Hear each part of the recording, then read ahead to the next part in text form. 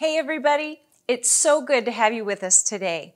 And if this is your first time joining us and you're new to Grace Honolulu, we especially want to welcome you. You know, around here we like to say that everyone's welcome because nobody's perfect, but with God, anything's possible. This is a place where you can encounter a real God who can change your life. Now, last week we took the week to pray and fast. And I must admit, on Friday night, it was really good to eat. But I was so encouraged to hear stories from many of you on what God did in your life and through your life this week. So if you missed it and didn't get the resources, I want to invite you. You can still participate and go and get our free devotional guide on our website so that you can get up to speed as to what we participated in last week. Now, as our team makes plans for us to regather at our new property, we're busy cleaning, landscaping, and getting things ready. So we want to make sure to keep you involved in everything that we're doing. So if you haven't already and you don't receive our emails, text CONNECT to the number on your screen. That'll be our way to be able to reach out to you and let you know what's going on in the coming weeks. So at this time, our worship team is going to lead us in declaring how great and awesome our mighty God is. So will you join me and put away the distractions and focus your hearts and worship? Welcome, Grace Honolulu. So glad you could join us this Sunday. And we hope you enjoyed your week of fasting and praying. Hope it was very fruitful. I like one of the lessons where it compared God to duct tape, where, you know, duct tape is very reliable, is very tried and true in a pinch, and so is God. And, you know, by coincidence, we are going to be singing Your Love Never Fails. It's talking about how God's love never fails us. It's never changing. So that's what we're going to do. We're going to worship, and let's go for it.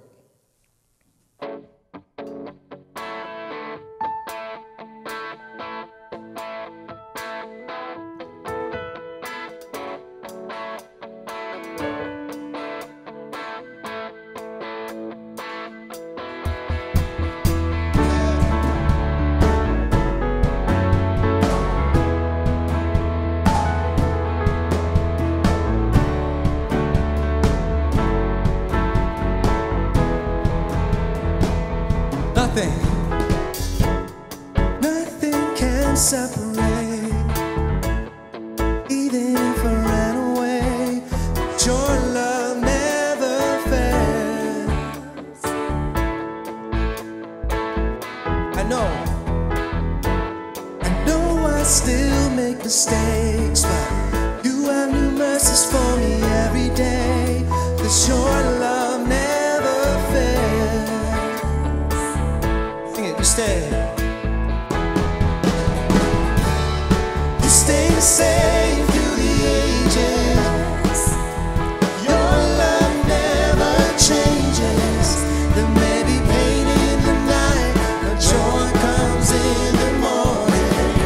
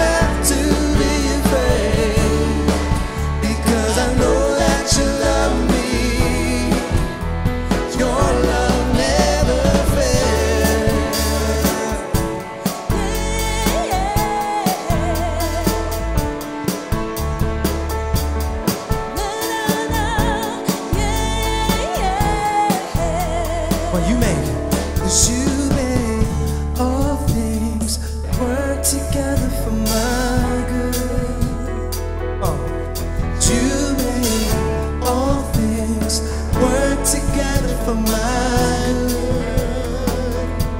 'Cause you make all things work together for my good. 'Cause you make all things work together for my good. Say it again. You make all things work together for my good. 'Cause you make all things work together for my good. 'Cause you stay the same through the ages.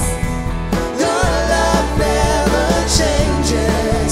There may be pain in the night, but joy comes in the morning. And when the oceans rage, I don't have to be afraid, because I know that you love me. Your love never fades. Na, na, yeah, yeah, never fails.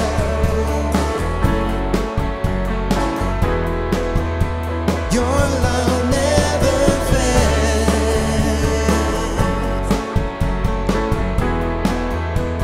Your love never fails.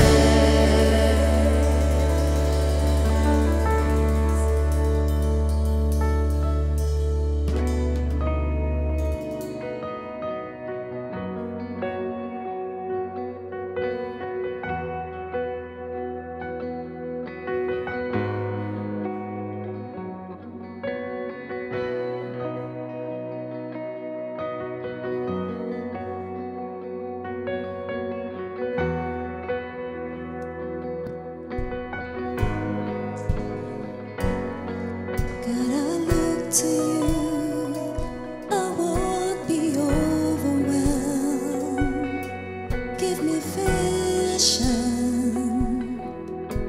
to see things like you do. God, I look to you. You're where my help comes from. Give me wisdom. You know just what to do, yeah.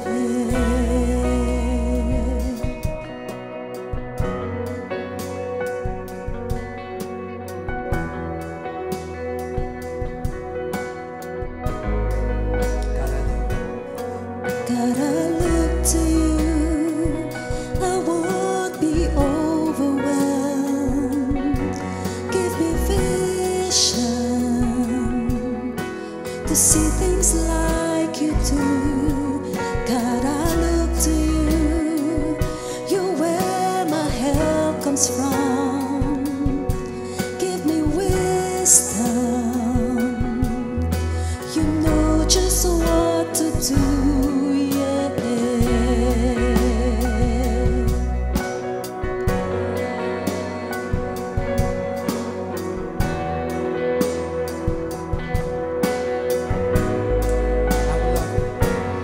I will love you, Lord, my strength.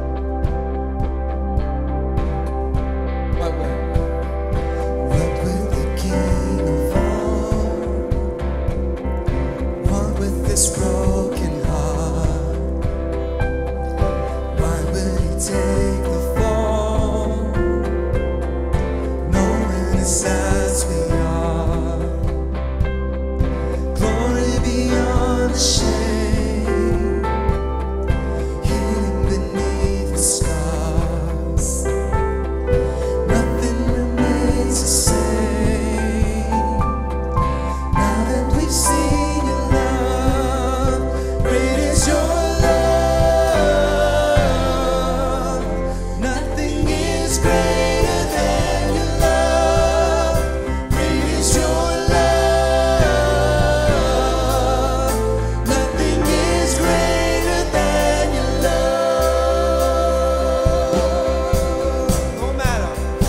No matter where I run, there I will find your grace. Mercy has made us one, never to separate. Power beyond the grave, freedom beneath the cross. Nothing remains the same. Now that we've seen your love, great is your love. Nothing is greater than your love. Great is your love. Nothing is greater than your love. Great is your love. Nothing is greater than your love. Great is your love. Nothing is greater than your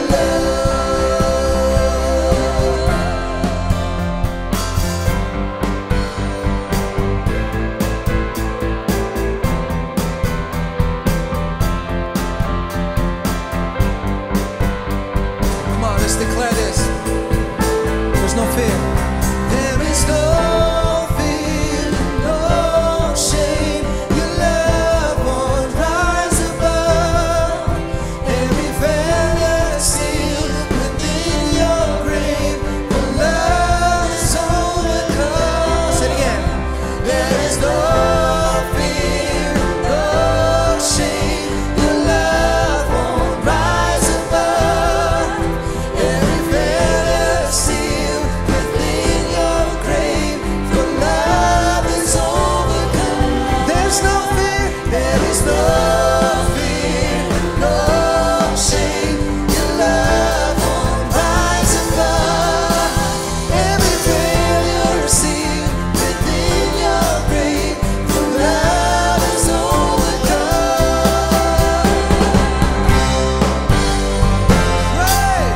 Great is your love. Nothing is greater than your love. Great is your love. Nothing is greater than your love. Say great. Great is your love. Nothing is greater than your love. Great is your love.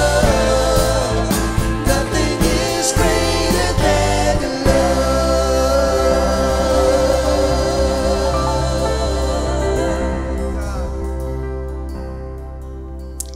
Father, we thank you for your love, Lord. There is nothing greater than your love. And we thank you for sending us Jesus, who is our amazing Father, our amazing Shepherd. And we just thank you, Lord, for all that you're doing in our lives. Amen. Aloha, everyone. And I pray and I hope that this past week of prayer and fasting has been a time for you to draw closer to God and to deepen your relationship with Him. You know, as I was trying to avoid the kitchen and the smells of foods and things, I would go outside this past week and start taking care of our garden, which has been severely neglected and completely overrun.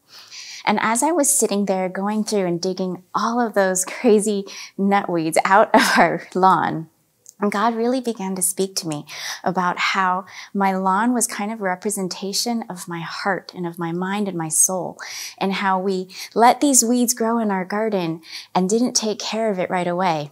And then over time, they just started to grow and to spread and to pretty much cover our entire lawn. And it reminded me of my heart and how when I let little things like a little worry or anxiety or a little bit of irritation or impatience take root in my heart and I don't take care of it, then it'll start to spread into all the other areas of my life. And so this year, now that we've started off to a great start with spending time with God, I want to encourage you to continue that, to spend time in His Word, to spend time talking with Him, to spend time singing songs of praise to Him. Because that's how we go through and we weed all of the things that are not of God out of our hearts, out of our minds, and out of our souls. And another good thing that we can do to ensure that we have a relationship with God that is strong and that is close is being generous with our time, with our talents, and with our treasure. So I want to encourage you to continue to be generous in this new year, to continue to give, to help others, to show God's love and kindness wherever you go. If you'd like to join me in giving right now, you can text Grace 808 to the number on your screen and you'll get instructions on how to do that. Let's pray together, family. Father, we thank you for this amazing time that we have, Lord, to worship you together as a church family, to be able to stand united and to let our collective lights shine brightly for you in our community. We ask, Lord, that you would equip us with what we need in this year, Lord, to be able to be your hands and feet in this community and to show your love and kindness to everyone that we meet. Amen. Hey, Grace Honolulu family. This week we went around our new home looking for places where the monitors are going to go and our sound system. We had some technicians trying to figure out the different wiring. We are getting ready for us to be able to gather here. I can't wait for you to be able to be together with us here. This week we're also coming out of a week of prayer and fasting, and it was a great week of prayer and fasting. One of the interesting moments that I had was a moment of prayer where I was just intensely seeking God for breakthrough for some personal issues, family issues, and some for issues that are in our country, in our world. And as I was loudly praying, I felt like the Lord said, shh. You ever been shushed by the Lord? I felt like the Lord said, just be quiet, be still. And I really didn't understand what He wanted me to get out of the moment at first, but as I did just be quiet and be still, I heard the sound of birds chirping. I heard my dog rustling around. I heard our cat eating its food. I heard the coffee maker go on and the sound of that coffee dripping. That's always a good sound. And the aroma of coffee began to fill the place where I was sitting. I heard some of the people in our house begin to rustle around. In fact, it was so quiet. And at one point I got so focused in this, I actually began to hear my own breath. And I was reminded of all the little things that the Lord does and get buried in the midst of all the noise of our life. I mean, He's the sustainer of life. He's the giver of the breath that we take. And I was reminded that God is working always. When we see it and when we can't see it, God is at work and He's blessing us with our goodness that we receive. And so in this moment, it was just a really great moment where I remembered that God, you're at work in the midst of all the noise that we hear going on. In fact, right now we're living in a pretty noisy time, right? We're living in the noise of a pandemic. We're living in the noise of a lot of political division, and there was violence a couple weeks ago. We're living in the noise of racial tensions as well. We're living in the noise of economic turmoil.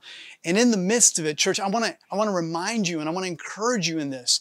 God is at work. He's at work when we see it. He's at work when we don't see it. God is always at work towards His will and for His purpose. And the beauty is He invites us into that. And so I want to invite you to come together with me and run together into the purposes of God as we go into an inauguration week. And there's a lot of noise around this inauguration week. There's a lot of concern about what's going to happen, potential violence that's going to happen. And I'm praying for it. And I want to invite you to do what God says to do. In 2 Chronicles 7:14, God says, trust me that I'm at work in the midst of everything. And in your moment of need, turn to me. And so He says, come to me in this place. And when you come to me, humble yourself and pray and seek my face and turn from your wicked ways. And if you do that, I will hear from heaven. I will forgive your sin and I will heal your land. This is the confidence that we have. In the world, we know there's going to be turmoil. There's going to be things outside of our control. But we serve Jesus, Jesus who overcame the world, Jesus who overcame the turmoil, Jesus who is the Lord of Lords and the King of Kings. And so I want to invite you to come together with me and let's pray. Let's pray this week for God's will to be done. In the midst of all the noise that's happening, in the midst of all the turmoil, we believe that God is working. So we're praying for our God who conquered all those things to deliver peace in this moment. And I'm praying that your heart would not be troubled. So together we pray, Father, we thank you. Lord, that in this world, you said we would have tribulation, but God, you have overcome the world. So Lord, we take courage, we take heart, and we will not allow ourselves to be troubled. Instead, we will do what you said. You said, if my people who are called by my name, if they come to me and they humble themselves and they pray, if they seek my face and they turn from their wicked ways, then I will hear from heaven. Lord, we ask you to forgive our land. We pray for peace this next week, and we pray for protection over your good earth. We thank you that we can look to you for this, because you're a God who sees us. You're always at work for your good purpose and your good will. In Jesus' name, amen, church. Amen. Keep praying together with me this week. Enjoy the rest of our message and our service today. God bless. Hey, Grace Honolulu family, we are in the middle of an amazing series called Awesome God. And we are loving this series because we're learning about our awesome God. Now, as we begin today, let me ask you this question. How many have ever felt invisible? How many of you have just felt unseen? Yeah, many of us, right? In fact, all of us at one time or another have felt like this. And we have different moments in our lives that reinforce that we're unseen or that we're invisible. In middle school, high school, I loved sports. My favorite was wrestling. That's what I gravitated towards. And I dreaded those days when we were going to play basketball. I'll tell you why. You know how the drill goes. Two guys are chosen as captains, then teams are picked, and they begin to go, I want him, I'll take him. In other words, I see you. And in my heart, I'm hoping, please see me, because you don't want to be the last one picked, the unseen guy. So I'm hoping. So typically what happens is all the guys with skill and all the guys with height, they get picked. And I had neither of those things. So I'm hoping, pick me. And most of the time, unfortunately, I was overlooked, unseen, and I was the guy who felt completely invisible in that moment. And that's just kind of a silly, small moment, but it reinforced the feeling that many of us have, that some of us have at different times. And the reason why we feel that way is because you and I, we have a legitimate desire to be loved, to be valued, and to be seen by other people. Man, I'm reminded of this every time I walk into my house. I have this little dog, her name is Ellie, and every time I come into the house or we come into the house, she will not just bark, but she will howl, and she will not stop howling until somebody acknowledges her and until somebody scratches her belly. Literally, she will chase us around howling and throwing herself in front of us, just kind of again demonstrating the desire that all of us have is to be seen and to be loved. And we may not howl physically like the dog, but on the inside, many of us are howling to be seen and to be loved. And it may be just because of COVID that this thing is ramped up. I feel like many people now feel unseen because of COVID. But it's not just COVID. It's not just socially distancing, as important as that is. It's the housewife or the mother who feels completely underappreciated in her service, and she feels unseen. It's the guy who goes to work and puts in long hours and feels like he's never acknowledged for it. And then he goes home and he wonders, man, does what I do or do I really matter? Right? It's the people who've been passed over in their jobs and they feel overlooked and they feel rejected and unappreciated and unseen. Or for some of us, it's those carrying the guilt of shame, the shame because of a habit or an addiction or a hidden sin. And we've convinced ourselves that we're unwanted, that we're unseen. And I'm seeing a lot of people who just feel misunderstood. Have you ever felt misunderstood? And when we feel misunderstood, the question that comes into our mind is, man, does anybody really understand me? I feel so misunderstood and misunderstood, not known. Does anybody really know who I am? And many people right now, they're carrying illnesses. And when you carry an illness, there's this little thought that causes us to think, you know what, nobody really understands what I'm going through. Those are some of the reasons why we just feel unseen and unloved and uncared for. But how is it that we just get to a place in our society where there are certain people that we just don't see, certain people in our society. Now, one of the first things we teach our kids, if you've got kids, you know this, when you go out into public and you see somebody who maybe has a physical infirmity or a physical incapacitation, or maybe somebody with a mental illness, out of respect for them, we teach our children not to stare. We say, don't stare. But as we grow up, don't stare turns into don't see.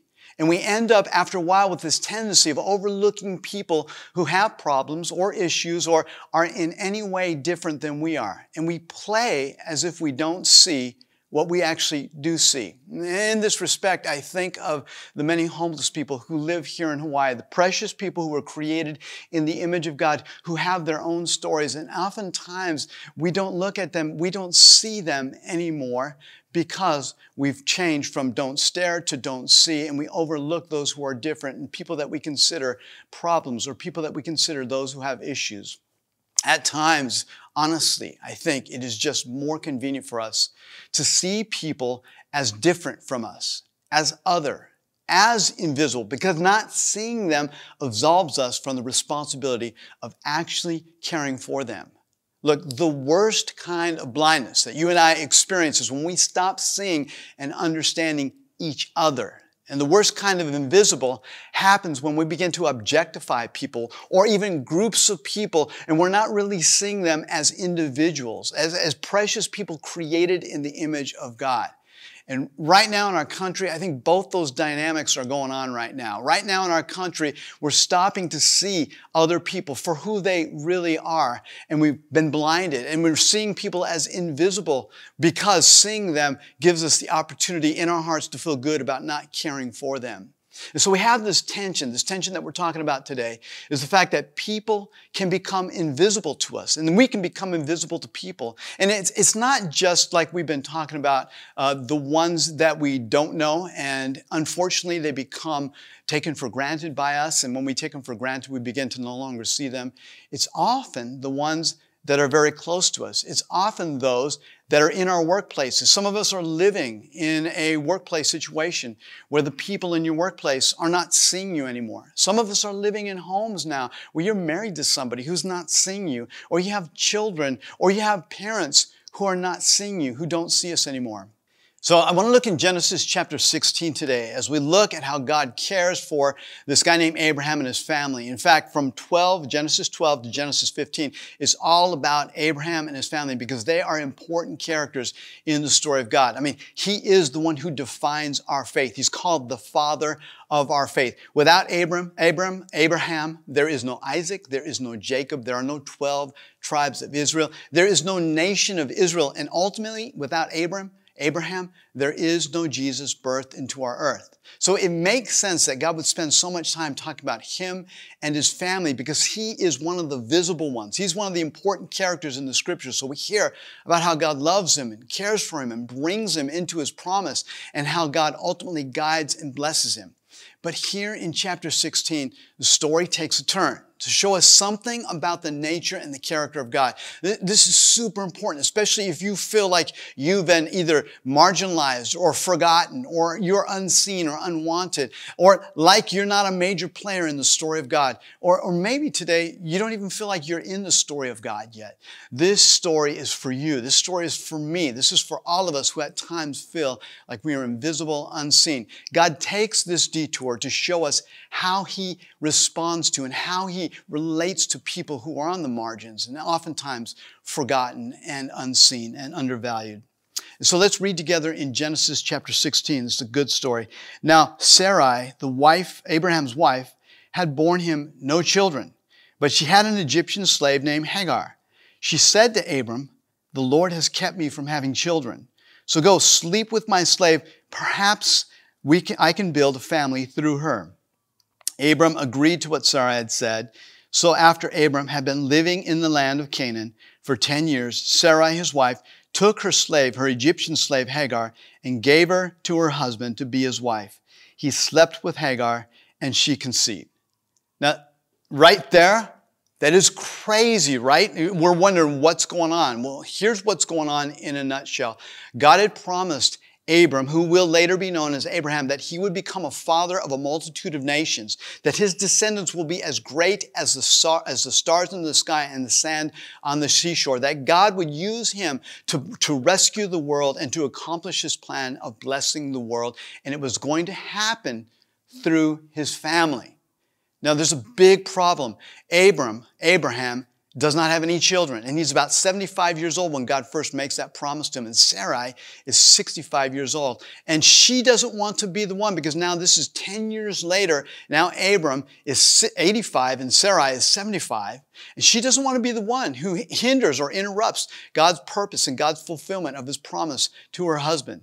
So she comes up with this idea where she takes control, and in her impatience and honestly in both of their lack of trust that God was able to fulfill the promise that he had made, she says, I can't have children, it seems, but maybe if you sleep with my servant, my slave, we can have a family through her, and that child will be our family, and that way we can fulfill the promise of God. And so, even though, and again, this sounds crazy, especially in our world, in our society, because this ain't the way that things are done. But in their culture, in their world, it was acceptable, which, just spoiler alert, just because something is culturally acceptable does not mean that it's going to go well. In fact, can you tell this situation is going to go real bad? And it does go real bad. And here's what happens. When Hagar knew that she was pregnant, she began to despise her mistress. And then Sarai said to Abram, you are responsible for the wrong I'm suffering. I put my slaves in your arms, and now that she knows that she is pregnant, she despises me. May the Lord judge between you and me. And then Abram tells her, your slave is in your hands. You do to her whatever you think best. And then Sarai mistreated Hagar, so she fled from her. And the angel of the Lord found Hagar near a spring in the desert. It was a spring that is beside the road to Shur. And he said, Hagar, slave of Sarai, where have you come from and where are you going? And she replies, I'm running away from my mistress Sarai. And then the angel of the Lord told her, go back to your mistress and submit to her. Can you imagine that? Then the angel added, and I will increase your descendants so that they may become too numerous to count. And the angel of the Lord also said to her, you are now pregnant and you will give birth to a son, and you shall name him Ishmael. And that name Ishmael means he hears. For the Lord has heard your misery.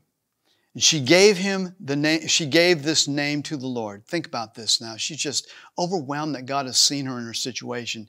She gave this name to the Lord who spoke to her. You are the God who sees me.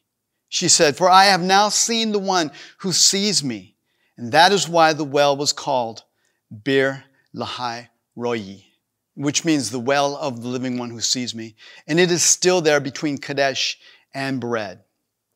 So Hagar gets caught in the crosshairs of the promise of God and the impatience of Abraham and Sarah and this plan that they have. And then she adds to it her own turmoil by just being contemptuous and despising her master Sarah, which is kind of understandable, but then she becomes arrogant as she begins to become pregnant while her mistress is barren. So can you imagine now at this point, Sarai is retaliating. She's jealous and she's furious. I mean, could you imagine being in this household? There is so much contention and jealousy happening in this moment. On the one hand, you have Hagar, who is just despising her master and giving her these ugly, hateful stares, mixed with a little bit of arrogance because she's going to have a baby and Sarai is not. And then on the other hand, her master is using angry words and she's mistreating her. We don't even know if that's physical or just verbal, but there are harsh words, angry, jealous stares that are coming forth.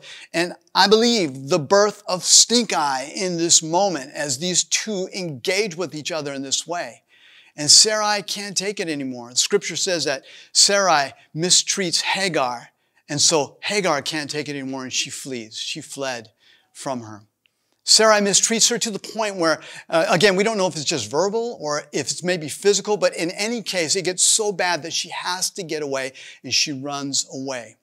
You know, this scripture highlights something I think is true about all of us. Sometimes it's not what we're running to, it's what we're running from.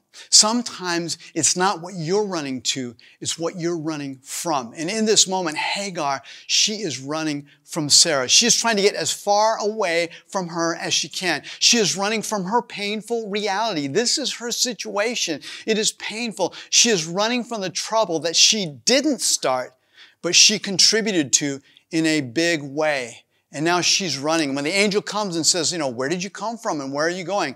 Her response is, I'm running away from my mistress. And over the years, I've heard stories of people that are running away from things. Maybe you've run away from something. I've heard people, a neglected wife who says, I'm running away, or maybe this is why she's leaving the marriage, because she's running away from what she considers to be a lifeless marriage.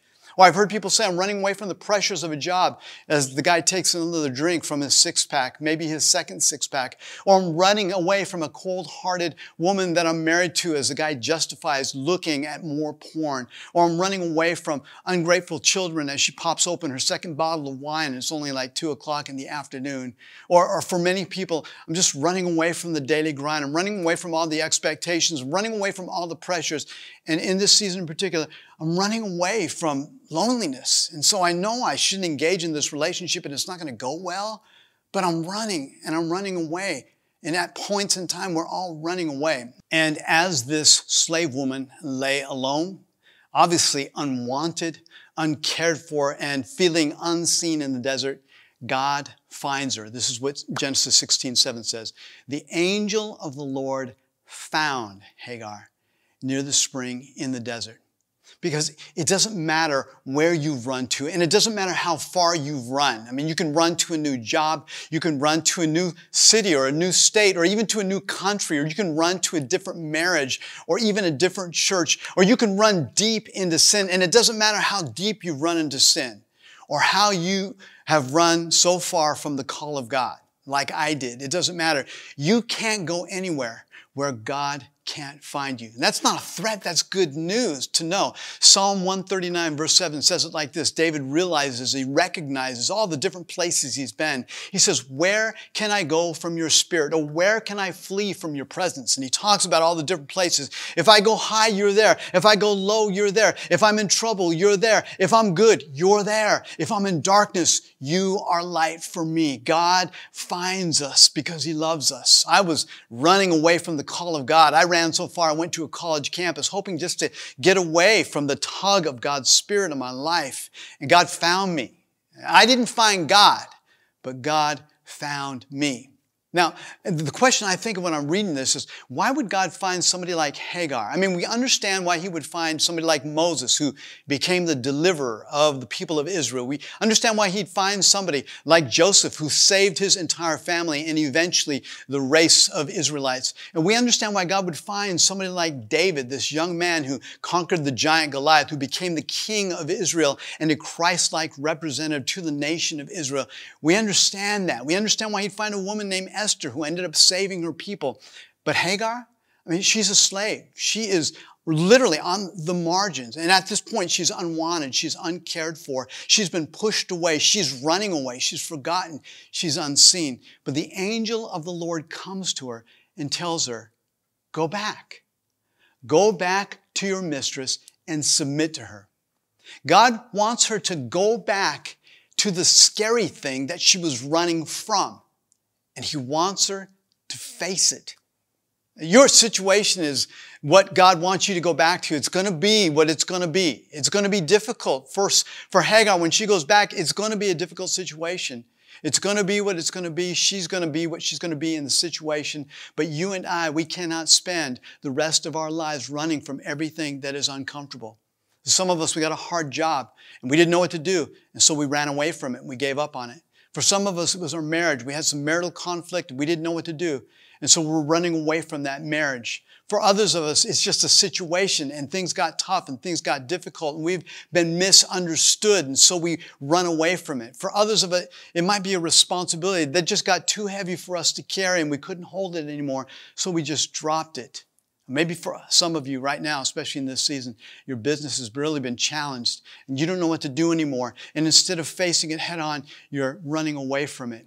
I think this is going to help you, and I feel like this is the message right here. This is the message to Hagar and a message to us. You and I, the best thing we can do is stop running. Stop running. Trust God and face our situation no matter what it is. Because there's nothing for us in the desert. There's nothing for us in the desert. If we keep running, you'll never discover your purpose. If you keep running, you'll never discover who you are in God. If you keep running, you'll never discover the person who God created you and intends for you to be. And so God meets this woman in the desert, and He gives her life a purpose in the midst of her troubles. And then He gives her a promise. And He says to her, you're going to have a son, and your son will be the heir of an incredible heritage of people. And there will be a huge lineage that comes. And the angel added, he says, the angel added, I will increase your descendants, so much so that they will be too numerous to count.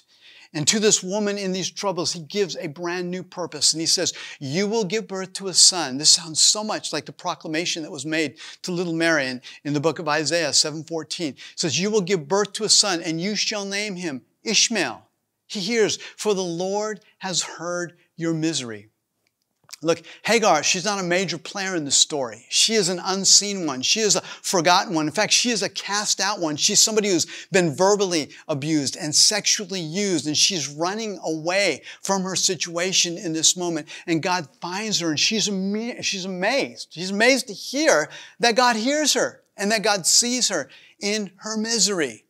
And so in this moment, there's incredible hope and there's incredible renewal of joy because she realizes He cares about me. He cares about my condition. He actually knows what I'm going through. And He speaks to her and He gives her a purpose in the midst of her misery.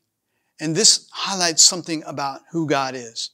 God seems to prefer to use people for His redemptive purposes who others overlook.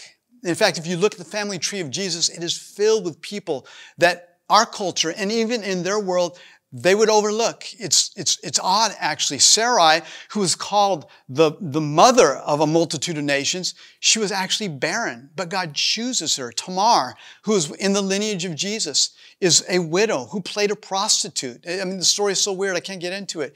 Rahab was a prostitute. She was a Canaanite woman and a prostitute. Ruth was a Moabite who were the enemies of the Israel. Bathsheba, there's so much scandal. She was an adulteress. Not only an adulteress, but she was with a man who eventually ended up killing her husband and making her a widow and then marrying her. Again, the story is amazing. It's crazy. And what about Mary? Mary, the teenage girl who was found to be with a child before she was married. God, it seems, loves to use people that others have overlooked, that others have discarded, that others have unwanted, that others have dismissed for His redemptive purposes. And that's what He's doing in this moment. He's bringing Hagar into His story, and He's giving her a purpose in the midst of her trouble and in the midst of her misery, which tells me that God brings redemption in the midst of our suffering. God brings His purpose, and He gives Hagar a brand new purpose, and He promises to bless her life.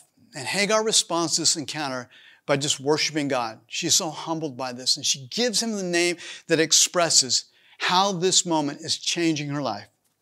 And this is what she says as she calls on the Lord in this moment. She gave this name to the Lord who spoke to her. She said, you are the God who sees me. And in Hebrew, it is you are El Rohi, the God who sees. But she adds me. You're the God who sees not just what's happening, but you see me.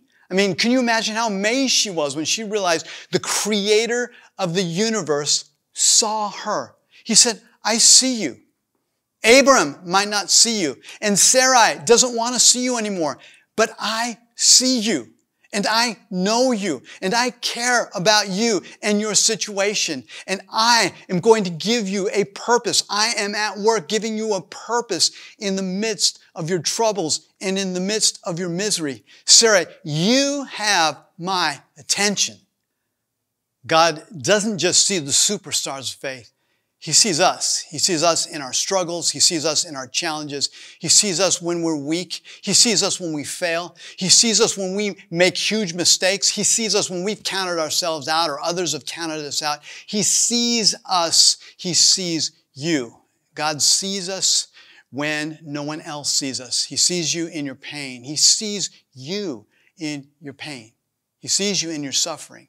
He sees your suffering. He sees us when no one understands our sorrow. He sees us. He sees what we're going through. And God wants you to know today, I believe, that He sees you. I see you. I see you when you feel alone, when you are alone, when everybody else has counted you out. But I see you. I see you when you don't have a title or you don't have prestigious position. I see you. I see you when a lot of people are hating on you. I see you. I see you when you've made huge mistakes. I see you. I see you when your situation is not good. I see you.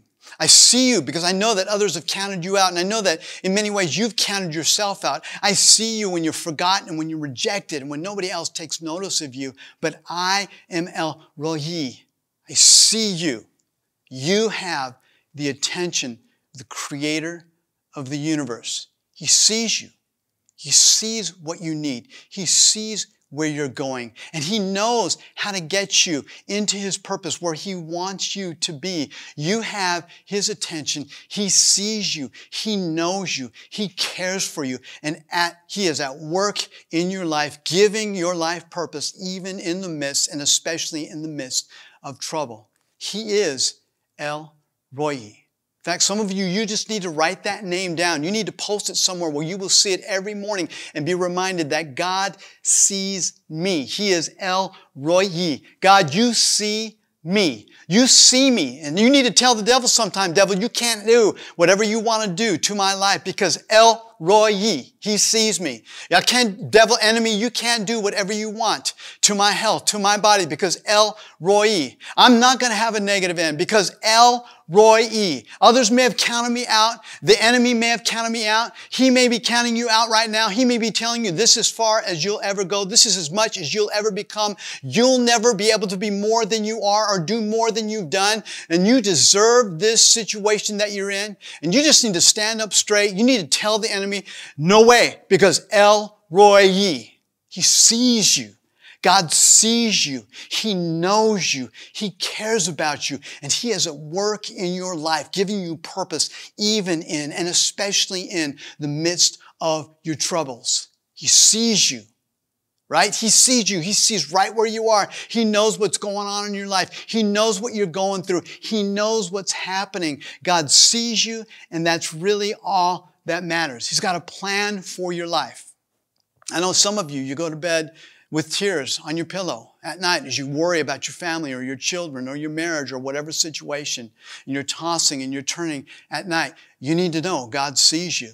You're up at 2 a.m. in the morning pacing the floor as you think and consider your future and the things that you're in right now. El Roi, He sees you. He hears every desperate prayer. He sees your desperate prayers, moms and dads, as you pray for your children. He sees you in the midst of that.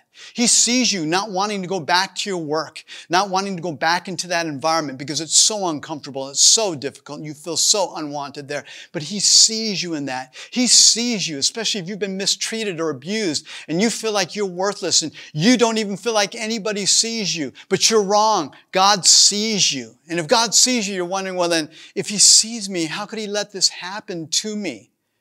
And even though He didn't cause what happened to you, He saw what happened to you. And even though what happened to you was bad, you're not bad.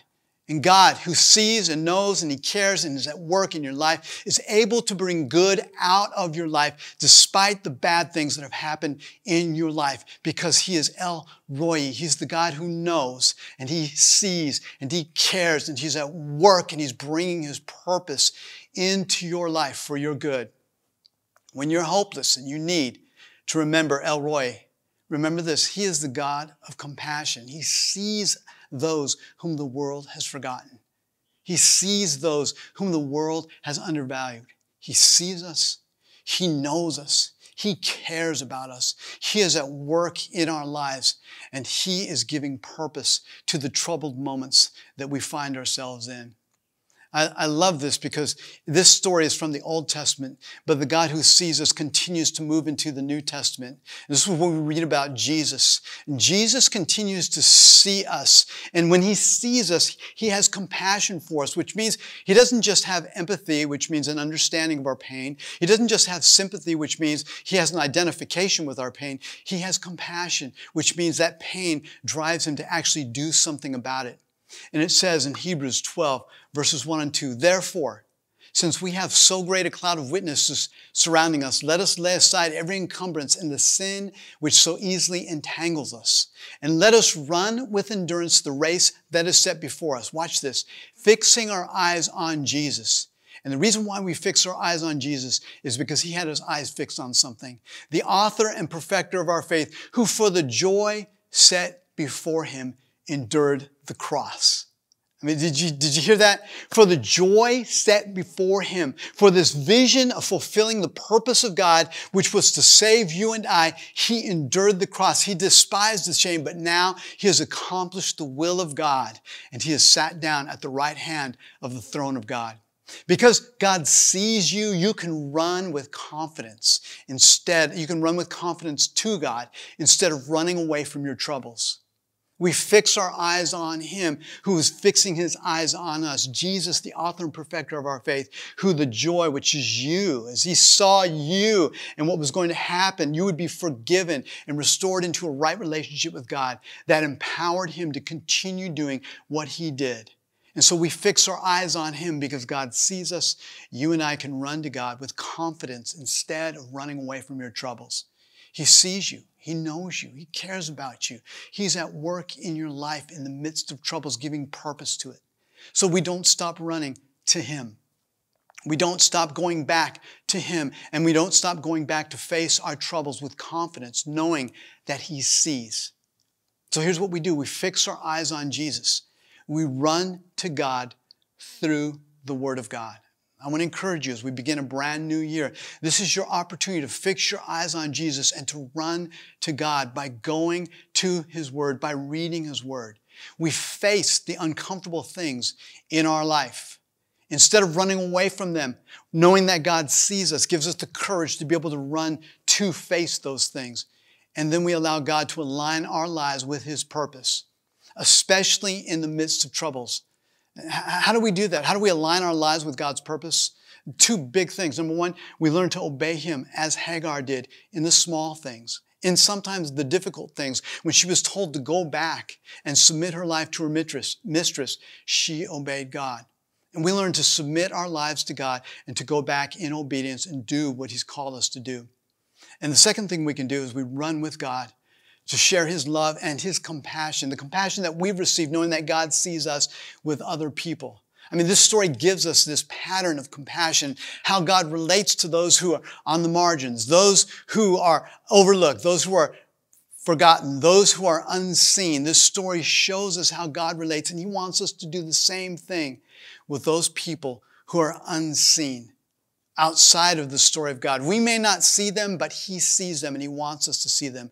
And because God sees you, you can run with God to demonstrate the truth that we are seen by God who loves us. He is El Roi.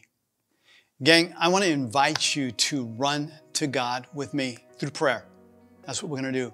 Knowing that he sees us, knowing that he knows you, knowing that he cares about you, knowing that he has work in your life. He's giving purpose even to the troubled moments.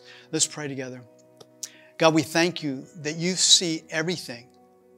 Lord, you see our lives from top to bottom, all the details, Lord.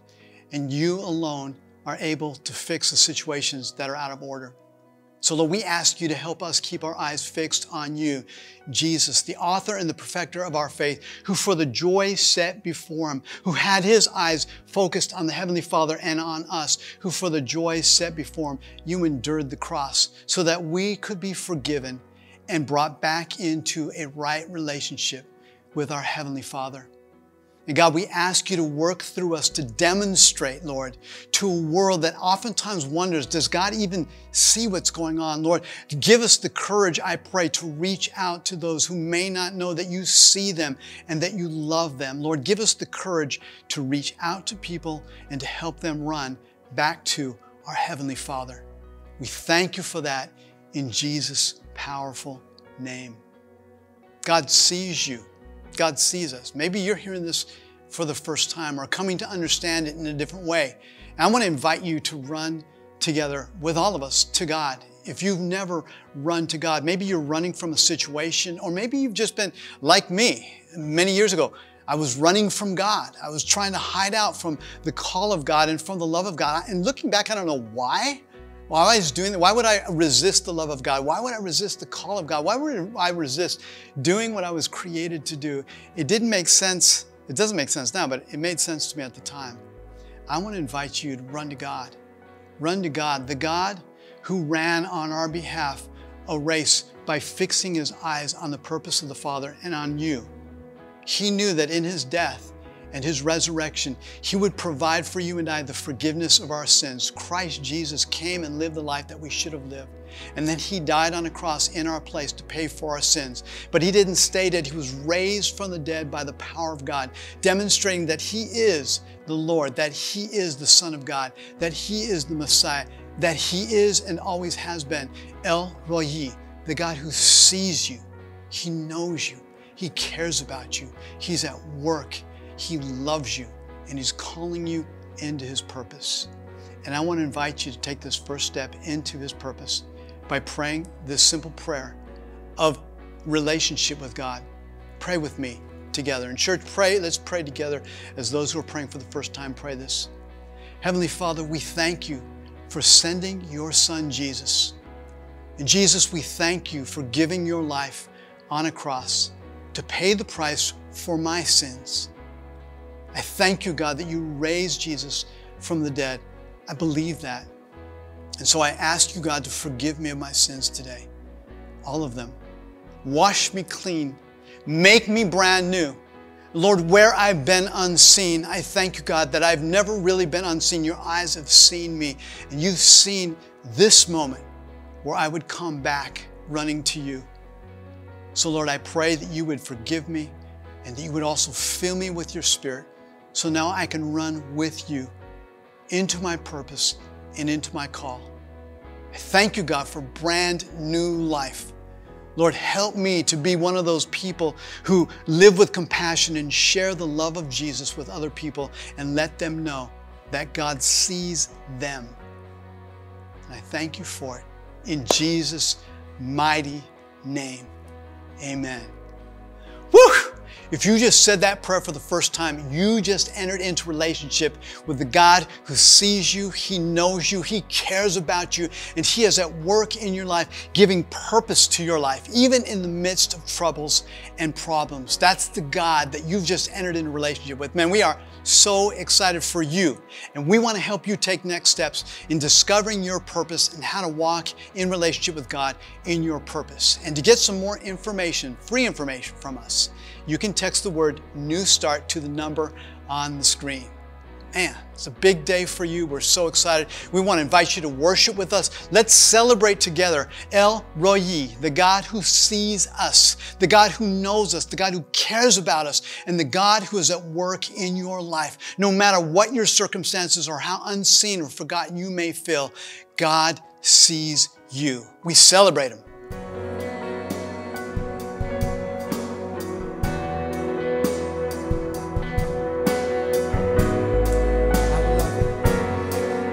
I will love you, Lord, my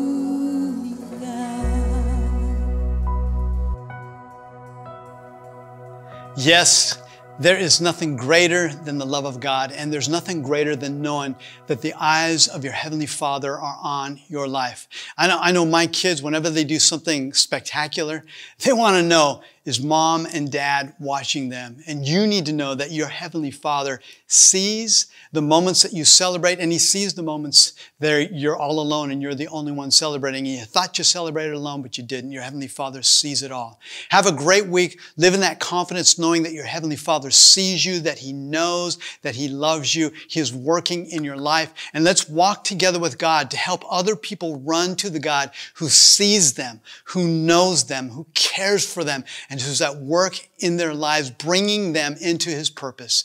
God bless. We'll talk next week as we continue to discover our amazing, amazing, and awesome God.